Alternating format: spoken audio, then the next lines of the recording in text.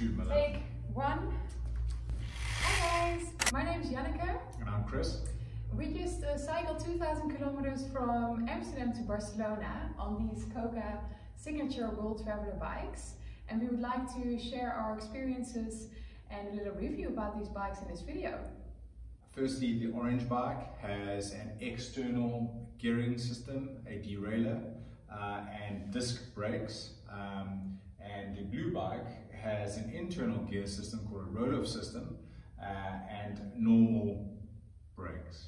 The difference between the two gear systems are basically the gear ratio. The orange bike with the external system has 21 gears and the blue bike has an internal gear system with 14 gears.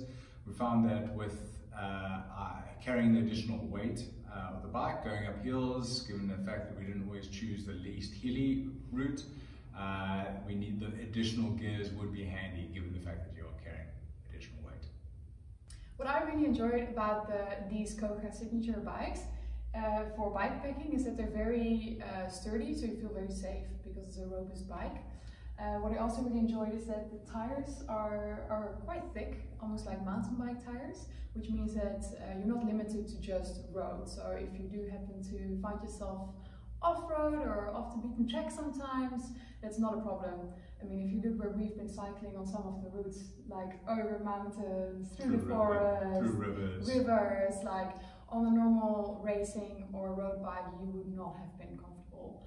So yeah, these were very decent on different type of terrains, which is great. So how do you pick your bike for bikepacking? There's a couple of tips we would like to share with you guys. It was our first time doing a bikepacking trip, so we did not know what to look for. So it's great to now, after the trip, know like what we should have done or could have done, or what we would change for future. One tip is that we didn't have a dynamo, and we would really recommend if you go on a bikepacking trip to use a bike with a dynamo. So you can charge your phone or your navigation system with the USB, so you're not dependent on power banks or power electricity from campsites, etc. A tip that I would recommend is what we maybe did not have enough of is water cages. We had a couple of hot patches and we only had 2 water bottles. We were thinking that maybe 4 would have been better, so you're carrying up to 4 liters of water, and maybe 2 that have cooling containers inside of it. So 2 cooling and 2 warm, because eventually we were drinking warm tea in some of the warmer climates. Tip 3 is the handlebar setup. You can either have a fixed handlebar setting, which I have on the blue bike, which means that you're just changing your hands like that. Whereas you can have the multiple options like we do on the orange bike, where you can actually change your physical handle grips.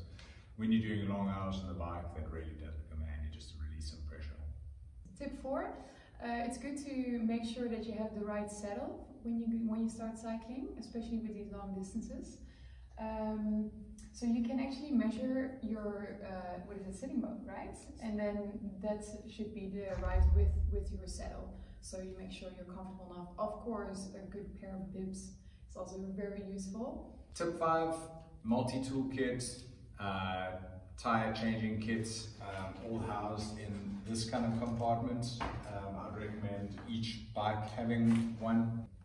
That's it exactly. This bad boy, pretty much used it every second day, I would guess. I would honestly invest in a good quality one that you can do kind of a single-sided rotation. And yeah, this one we just got from a local bike store, and it's great quality. I've got a feeling I'm going to be using this thing for years. Thanks, Eric. Yeah, oil, very good one. That's something that we didn't. Okay. We were supposed to pack it, but it was quite a big container for it, and we kind of ran out of time, so we couldn't get a smaller container. So we should definitely have brought oil on the trip. You need to be putting oil on your bike chain every 500 kilometers.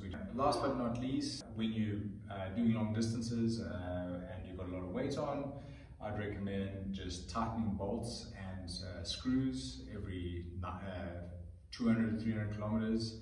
Just give it a quick once over. It's also a good way to get familiar with your bike. Awesome.